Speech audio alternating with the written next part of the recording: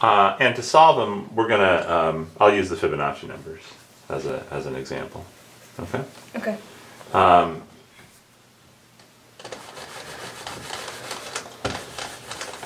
So, and I'll stick with my convention, which I don't know if this is the normal math convention or not, but with f of 0 equals 0 and f of 1 equals 1. I think it is, although maybe some people would start 1, 1.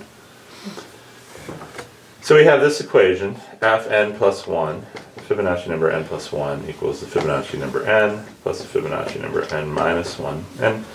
And it's not at all clear what we would do to solve something like this, but we did see at least that it got big very quickly. Yeah. And so one idea is to say, hey, maybe this looks like an exponential function. Maybe it looks like 2 to the x, or 3 to the x, or maybe 2 to the x plus 3 to the x. Okay. So we're just going to assume that. We're going to say, hey, well, what if this looks like, what if fn plus n plus 1 equals a constant times some number, which I'll call a, to the x. Okay, so this is going to be, we're going to assume this. What happens if we assume, like, this is equal to 5 times 2 to the x? Okay, so this constant never changes. Yeah. And then we'll try to figure out what this number is. Okay. Okay? All right. So, well, what would that mean? It means we would have a constant times a to the x plus 1 equals the same constant times a to the x. Sorry. I'm very careless in how I was writing. F of n is a constant times a to the n. Okay. That's, sorry, jeepers, was that careless of me. Our nth Fibonacci number is a constant times a to the n. Okay, so that means the n plus 1 is going to be that constant times a to the n plus 1. This one is going to be a constant times a to the n, and this is going to be a constant times a to the n minus 1. All right. Okay. Now, what can I do with this equation? Well, on this side, you can factor out c times a to the n minus 1. Okay, I guess what I'm going to need to do is go in a loop myself here.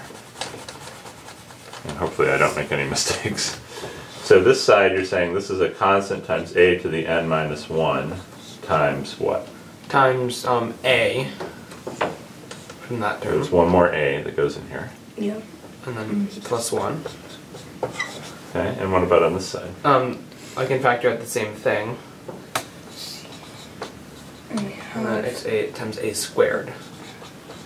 Okay, and what can I do now? Then we can divide out the ca to the n minus 1. Yeah, so we're assuming implicitly that these aren't, the constant and the number itself are not 0. Yeah. So we can divide. Because if either one of them was 0, the sequence would just always be 0.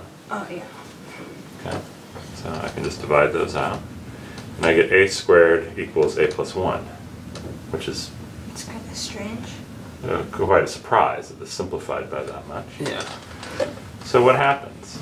Squared equals. So this simplifies to be a squared minus a minus 1 equals 0. Well, then we can do the quadratic formula on it. Have you ever seen the quadratic formula? No. Okay, well that's all right. So the quadratic formula is for purposes of this example, it just helps us solve equations like this. Yeah. You don't need to worry too much about it right now. And what are the solutions by the quadratic formula? So it says it's 1 plus or minus the square root of 1 square root of 5 So it's, yeah, square root of 5 over 2. over 2. So the quadratic formula says you take negative this coefficient plus or minus the square root of this coefficient squared, so this is 1. Right?